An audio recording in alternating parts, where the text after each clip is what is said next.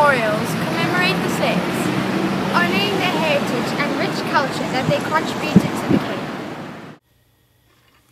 As you can see, there are some granite blocks here. To be precise, there are 11. These blocks are here as part of the Slavery Memorial. All the blocks together represent our common humanity. The different heights of the blocks represent growth and importance within the youth of South Africa. The two large blocks are engraved with the names of many slaves who helped in the building of Cape Town and those who suffered while doing so. The other 9 blocks are engraved with words from the slave period in South Africa. The words come from the resistance, rebellion, suffering, the slave ships, the provenance of slaves, religion, life, punishment, and those from the slave lodge. The words run down the sides and across the tops of the blocks. These 11 blocks are in memory of the slaves that were sold, tortured, and those that suffered at Church Square.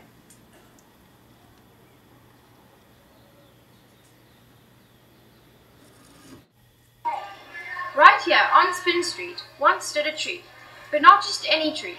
This tree was the old slave tree, where slaves were auctioned when slavery was in full force in the Cape. The tree was not only used when auctioning the slaves, it was also used by the slaves for shelter while waiting for their owners in church. Sadly, the slave tree was cut down in 1916, and all that is left of it today is a small plaque.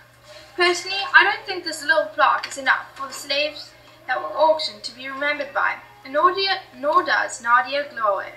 Nadia has designed a tree sculpture that has been placed next to the plaque.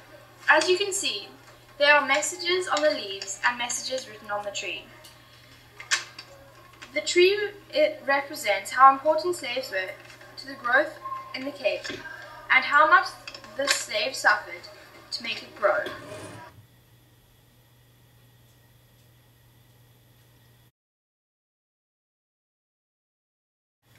This beautiful block of Dutch houses was once destined to be a parking garage.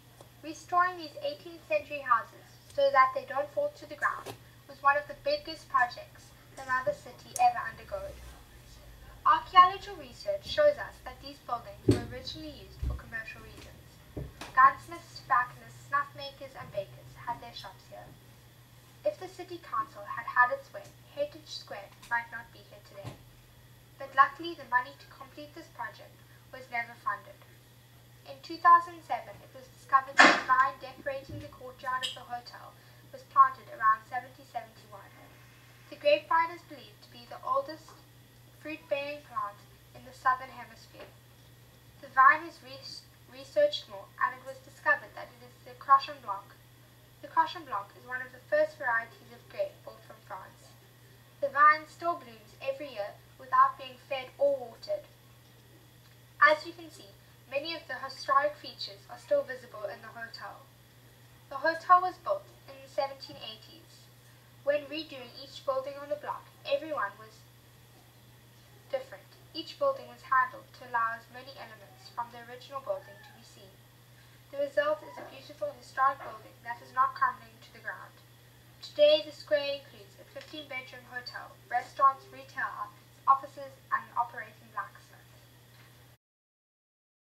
Because of slavery in the Cape, we now have these beautiful areas of remembrance, such as these granite blocks, the tree plaque of the old slave tree, and the Heritage Square.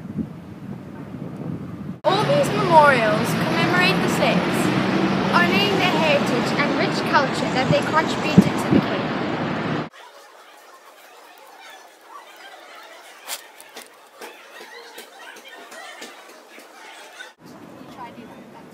Okay, take 16. Wait, I thought the last one was take 17. Okay, it was actually. Yeah, And the one before that was take 18. So this Okay, this is take 19. Could you 32. get At the Slavery Memorial. Memorial. I'm turning it to you, Lucy. Memorial. My faces. Memorials. 1, 2, 3. We are at the Slavery.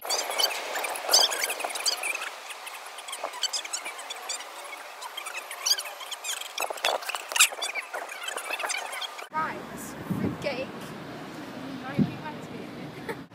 to all these memorials to commemorate